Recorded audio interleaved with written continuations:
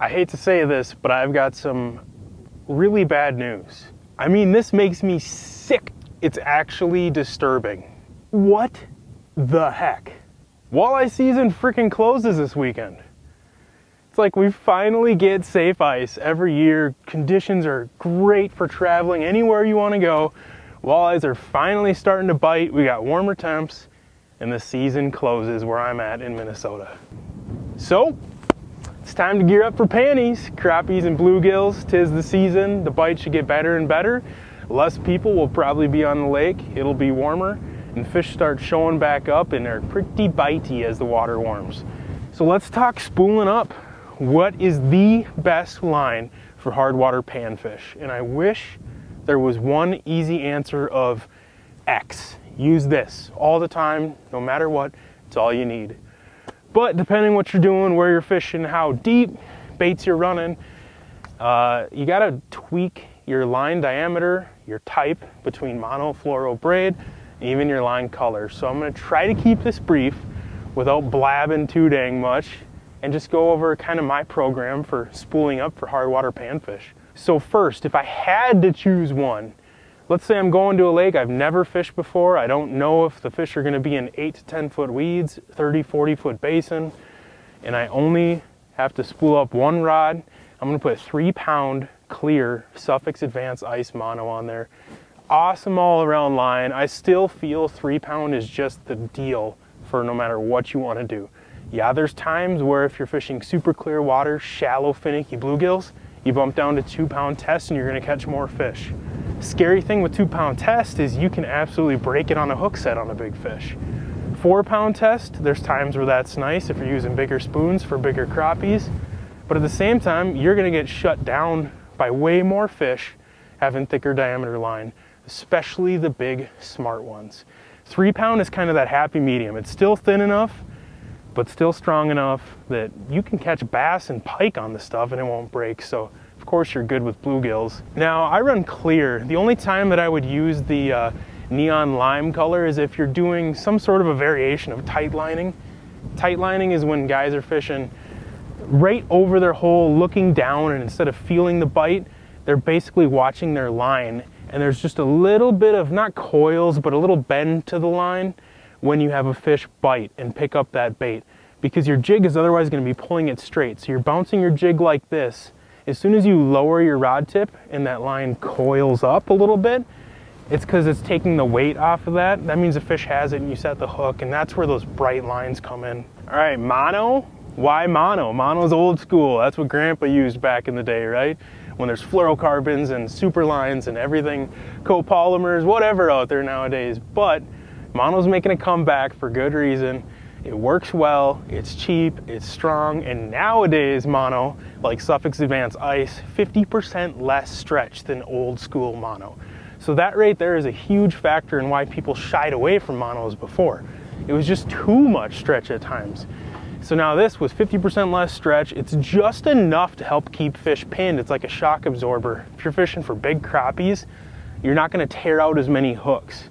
And it just keeps that fish pinned, a little bit of a cushion, or on a super light bite where they're not engulfing the bait and they're just nipping at it, you're gonna have lots of fish just skin hooked on the snoot. And that's gonna just let you get more of those fish topside.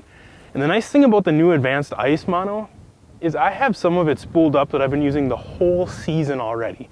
Back in the day, mono would get those nasty coils and shoot off your spool. I mean, if it sat there for 3-4 days, you're almost respooling it every trip out like you do with fluorocarbon.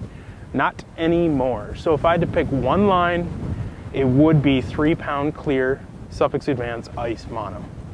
Now, I really like fishing with Sufix Advanced Ice Mono when I'm using baits like ultralight Rippin wraps, Tingler spoons, Flash Champ spoons, maybe Mustache jigs, or the bigger size, not Tungsten Tubby, the Mondo, the big one with plastics, bigger, heavier baits that are gonna help pull that line tight and straight, because mono has more floating properties than sinking properties like fluorocarbon. So enter fluorocarbon. Like I said, there are times where every line shines. It's got its pros and cons. So fluorocarbon, it's the least visible, very strong, very smooth, And just that whole fishing shallow, finicky bluegills, mostly for me, I'm talking 5 to 10 feet of water, big smart ones, 2-pound fluorocarbon, sometimes 3, you are gonna get more bites if those are pressured fish. This stuff is super smooth and strong, but the tough thing with fluoro, it just doesn't seem to last as long on a spool. And it's expensive. You get 50-yard spools instead of 100, but for those big smart ones, there's times you need it to fool them. So what you can do is throw a little piece of, electrical tape on there and just spool up 30, 40 feet of fresh fluoro on top of that for a trip out. And then you're gonna make a 50-yard spool last a long time by having old mono or old fluoro as filler on that spool, putting electrical tape over it so you don't have a knot catching when you're trying to fish, and just putting enough fresh line on for the day. All right, so let's throw a scenario out there. When would I use 2 or 3 pound Sufix InvisiLine fluorocarbon? I mentioned it briefly, sight fishing or shallow water, big, picky eaters. I'm primarily gonna be using fluoro when I'm using smaller tungsten, like the 3mm size or 64th ounce, VMC Tungsten Tubby, tiny little baits for big smart fish, basically. Here's a little InvisiLine fluorocarbon factoid you might not know. It actually sinks 4 times faster than mono. That means 4 times faster your bait is gonna get back down that much quicker. So if you're on a hot school, a hot hole, you're plucking fish out of there and you're trying to keep them fired up, you're absolutely gonna be able to get down a little bit quicker with fluoro, and it might be just enough of an edge to up your catch compared to your buddy. Now, fluorocarbon is gonna sink. It wants to straighten itself out and pull itself tight. So when you're using these minuscule little 64th ounce baits, 3mm tungsten, tiny flies, it helps keep the connection between what you feel and the bait as taut as possible, which means you're gonna feel more bites. Speaking of feeling more bites, enter braid. So braided lines like the Sufix 832 Advanced Ice Braid are gonna shine in ultra deep water. Everybody knows braided lines, super lines have no stretch, so you're gonna feel everything. When I would bust out braided line for panfish is gonna be if I'm in, I guess that number would be like 30 feet for me. Once I go from 30 feet, 40 feet, 50 feet, whether it's deep basin crappies, late ice, those fish will be out in that mud still because there's more and more bugs and invertebrates. It just comes to life as things are melting in the water and the sun's shining. So you will find fish deep like that. Early ice, you still have tons of big crappies piled in the deepest holes in the lake where they were in the fall where you left them. Or if you're fishing jumbo perch, basin fish too, super deep, it's just without braided line, you would never ever feel that fish pick up your bait, no matter if you have a $500 custom ice rod set up. If you're in 55 feet of water and a perch lifts your bait up this far, you're not gonna feel it. But with braided line, it's actually doable. Now, of course, the downfall of braid, visibility. So you can combat that with a fluorocarbon leader. But the reason that I guess I don't use braid as much as I used to is I fish outside a whole lot more nowadays as well. Even the best ice fishing braided line is gonna absorb more water than a fluorocarbon or mono. So I will say that Sufix Advanced Ice Braid does do a really good job of shedding water for braid.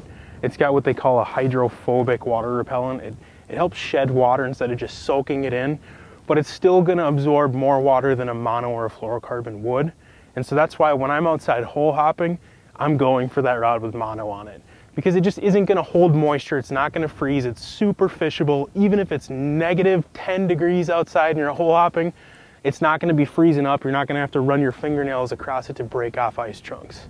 So like I said, there's no one specific line type that's gonna be the perfect answer for every panfish related question. Each one has its own pros and cons, depending on how you like to fish, your style, the type of fish you're targeting, whether you're targeting them in deep basins or in the weeds, water clarity, you name it. So I hope some of this information can be put to use somewhere out there to help you catch a few more panfish this late ice. Bummed out walleye season is coming to a close, but it's a good excuse to get out and try something different. Maybe catch a few more fish than hoping you catch 1 or 2 walleyes in a week. Do me a favor, comment below and let me know what you want to see next. What you want us to fish for, how you want us to try to catch them, or if there's something you want to learn about. If I don't know, I'll bring somebody else in who knows a lot more than I do. So thank you so much for watching. If you haven't yet, hit that subscribe button and stay tuned. We're heading back out soon.